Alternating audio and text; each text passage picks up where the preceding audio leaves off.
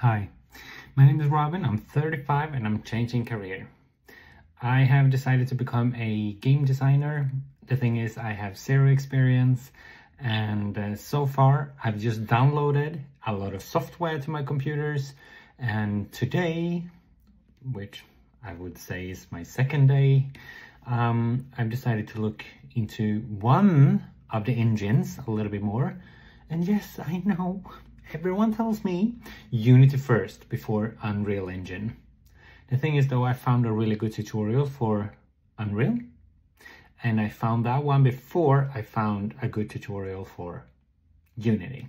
So I'm going with Unreal Engine. It's massive, but it's fun. It's very interesting, and have I learned a lot? I don't know. I'm just following him, trying out different stuff. It's a 5-hour long tutorial and I've just covered 1.5 hours. I'm super happy actually with this decision. Now though, my brain is not working. Oh, I need to, I don't know, move a little bit. It's telling me stop for today. So I'm gonna dance a little bit.